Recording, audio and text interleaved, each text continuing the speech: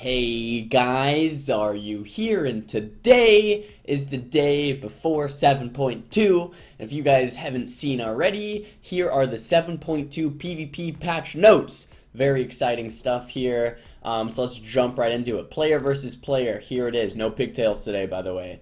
Anyway, first change, the honor requirement for leveling through the honor system has been reduced so you can prestige quicker. In addition, for the first prestige 0, the honor required to advance from 1 to 50 has been cut in half, so that's pretty awesome. Or been reduced by 50%. The conversion of honor to XP has been increased by 50%, so you can level up quicker, I guess, through PvP, which I guess is pretty cool.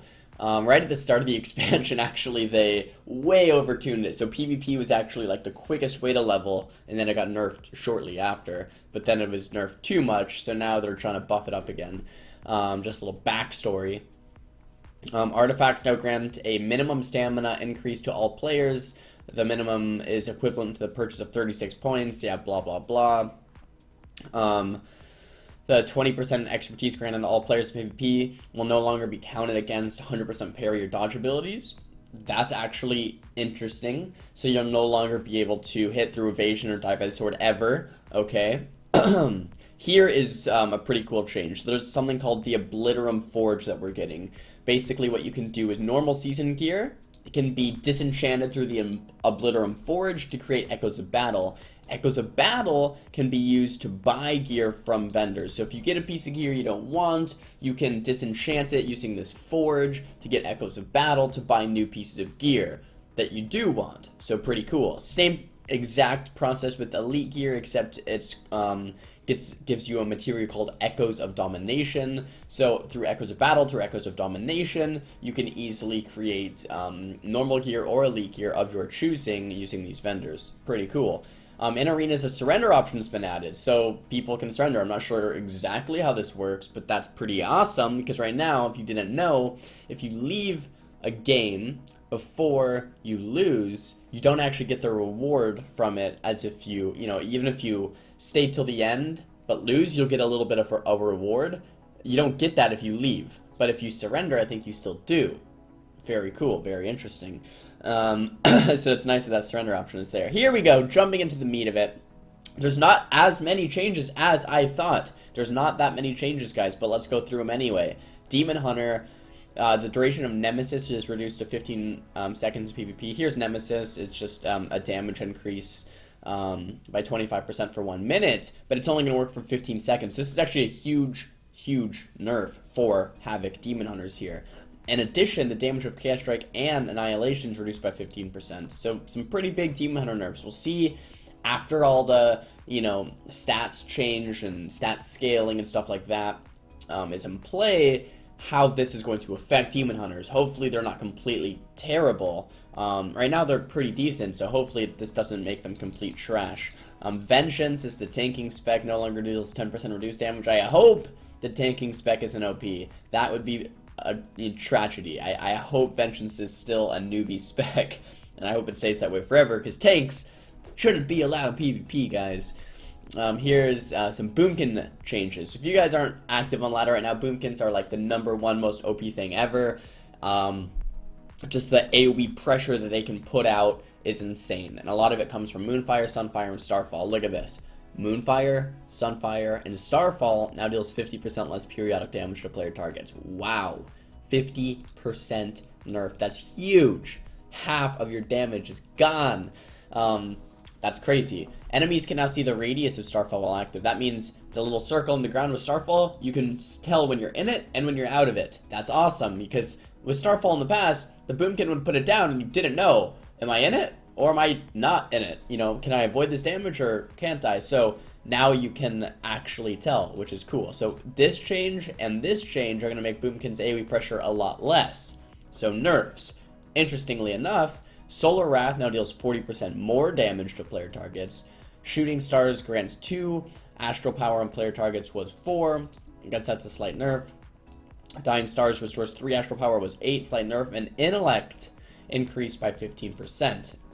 So we got some nerfs and we got some buffs. Some AoE target nerfs, some single target buffs. We will see how this plays out. Are boomkins going to be less of a AoE rot playstyle and more of a burst playstyle, like in WoD? Are they going to be more single target burst now? I don't know. Does that mean Mage Moonkin's coming back? PogChamp? I don't know. Hopefully, that would be cool. Play with Asbury again. But here it is. Not sure what's happening of it yet, but those are the boomkin changes. Feral. Bloodletter's Frailty increases damage you deal to the target by 15% in PvP. Okay. Restoration. Wild Growth cast by Overgrowth now applies only to the initial target. So I think what that means is when you overgrowth, wild growth only gets applied to that one person instead of everyone. Hunter, Diamond Ice no longer prevents the use of Ice Block and Divine Shield. This was so annoying. So Hunter's Undispellable Trap, you couldn't Ice Block it. And I've tried to do this in the past, and I can't, and it sucks. So now you can Ice Block it and Divine Shield it, which is freaking awesome. Getting into the good stuff. The mage changes. Arcane and Frost. Arcane. Intellect reduced by 5%. As you guys know, this season I think I am safe rank 1 on my Frost Mage and my Arcane Mage. It sucks that Arcane and Frost are both getting nerfed when Fire is still the best spec. Excuse me. Still a little bit sick. Trying to get over it. Anyway, Fire is, in my opinion, still the strongest spec. Either Fire Mage Subrogue, Fire Mage Warrior. Very, very, very good comps. Fire Mage Feral's even really good. And they nerf Arcane and Frost. Blizzard. Why? Why?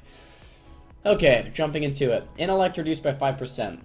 Arcane did do a lot of damage. It's getting a Mark of Alunith buff in the general patch notes, so I could maybe see an Intellect nerf. And with the scaling, maybe with the scaling of better gear and better stats, maybe this nerf was needed. It's hard to tell, but it still makes me sad. Frost, on the other hand. There is a talent in your artifact tree that's going to make Blizzard instant cast when you have Orb active, and Blizzard reduces the cooldown of Orb. So you're going to be getting a lot more orbs this next patch. So maybe this is their kind of way to say, like, okay, we don't want you getting too many orbs and just one-shotting everything, so let's nerf Orb. Maybe they're preemptively nerfing this so it's not too OP. We'll see. I'm still a little sad though, because I'm a Frost Mage by heart, and I dabble in the Arcane from time to time just for fun. And I never play Fire, and Fire is still the best one, man, feels bad. Brewmaster no longer deals 10% reduced damage, so they're giving the tank treatment across the board, it looks like. Feels bad, man. Hopefully Brewmasters aren't good. Mistweaver Monks, so this is interesting. So Mistweaver Monks, the only reason they're not really good right now, or one of the reasons they're not really good right now, is that their mana just goes instantly unless they're playing the Fistweaver spec, right? And here, mana cost of AMA, Ancient Mistweaver Arts, reduced by 25%. So it's a huge deal. That means they're gonna be able to play the good healing spec and not go In addition, mana regeneration increased by 5%. And they renamed Fortifying Elixir to Fortifying Brew. Good old Blizzard, renaming things. Sure. Anyway, the good healing spec makes you instantly. The bad healing spec right now, you can heal forever, but your heals aren't that good. Now, you can play the good healing spec and not go We'll see. This might make Mistweavers stupidly strong. I don't know yet. I'm excited though, because I like playing with Mistweavers. I really do. Lawbringer no longer damages targets that are under the effects of crowd control abilities that break on damage. Whatever that means. Shadow Priest. Hopping into this. Intellect increased by 5%. That is a buff. Now, Edge of Insanity now provides a 20% damage increase while you're at 100 Insanity and not in Void form. That is a nerf. So, it used to be 30%. So this is a 10% nerf on the Edge of Insanity build that most Shadow Priests are running, especially when you're running Shadow Priest Boomkin. So, buffs, nerfs, we'll have to see. Are you still going to go into Void form with Edge of Insanity? Are you going to have a new playstyle? I don't know. We'll see kind of how this all shifts. Edge of Insanity now activates above 65 Insanity when talented on the Legacy of the Void. So this might mean you still play Edge of Insanity and Legacy of the Void. You're shifting in and out, but when you're at full Insanity and in Void form, you're completely owning. I don't know. We'll see how this actually works. And Siphene can no longer be targeted using macros. That should have always been there. Warrior Mass Spell Reflect now provides 30% magical damage reduction. Okay, I guess that's fine.